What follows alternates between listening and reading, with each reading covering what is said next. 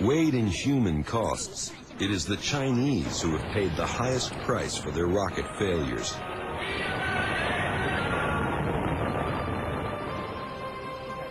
To compete for their share of the satellite business, the Chinese government developed the Long March, a 421,000-pound rocket standing 92 feet tall. The Chinese space program is entirely different than the U.S. program, the European program, even the Russian program. And much of their program was under very, very Spartan and tough circumstances. They were basically trying to build rockets at a time when they were also trying to feed their people under famine conditions. On January 26, 1995, this Long March 2 lifted off from its pad in rural China, with curious local villagers looking on in awe. Within seconds, it had strayed off course and exploded. 6 villagers perished when it crashed near the pad. But that was just a precursor to an even more tragic event 1 year later.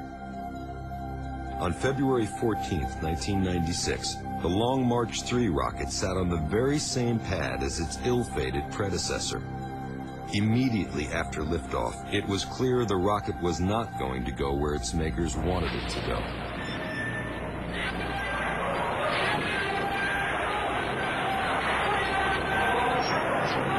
The rocket came crashing to Earth just seconds after launch. Initial reports of the failure's impact were murky, as foreign observers were kept sequestered in a bunkhouse for 5 hours before being released.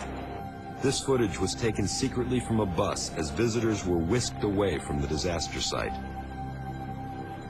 You see the soldiers standing there, but they had to then go out and do cleanup in a massive rural area. I think that explains why they needed this 5-hour time period to get it looking as good as it did, to then shuffle the foreign visitors through and get them out.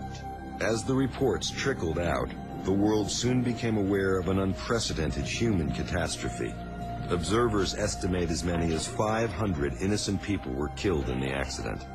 That certainly makes it the worst space launch accident in terms of loss of life, and even more than earlier Russian accidents. These were rural villagers. These were just people who happened to live in the area. The Chinese government blamed the rocket's failure on an unexpected gust of wind.